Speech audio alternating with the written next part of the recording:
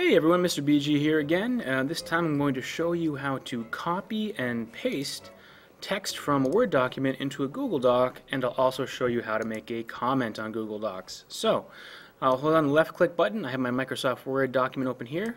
I want to copy this text, so I just copied it. Now I'm going to use a shortcut command. I'm going to hit down the Control button and hit C. That will copy the text. Now I'm going to left click over in my Google Doc, hit Control V. That will paste the text.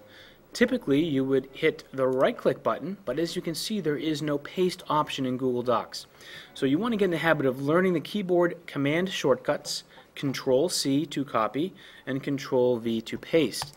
Once you have your essay, speech, whatever writing assignment you were given in Google Docs, very often you'll have opportunities to comment on not just your writing, but classmates' writing, reflect on how things have gone, and offer suggestions, things that you liked, any various kinds of feedback that we'll do over the course of the year. So if I want to make a comment on this particular line of text, I can highlight the text by holding on left click. I can right click on the text, and as you can see there's a comment function. And I can left click on comment and I can say, hey, that was a great idea, and hit comment. And then let's say that you go to read my comment and you want to reply to it. Thanks.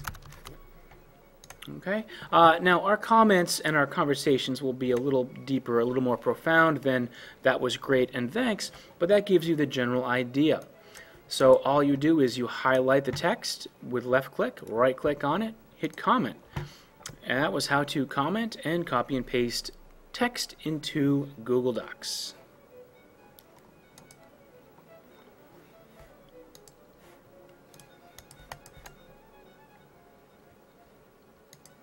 I'm trying to turn this off, and I don't know why I can't do that. Let's see. Come on now. Let's do this.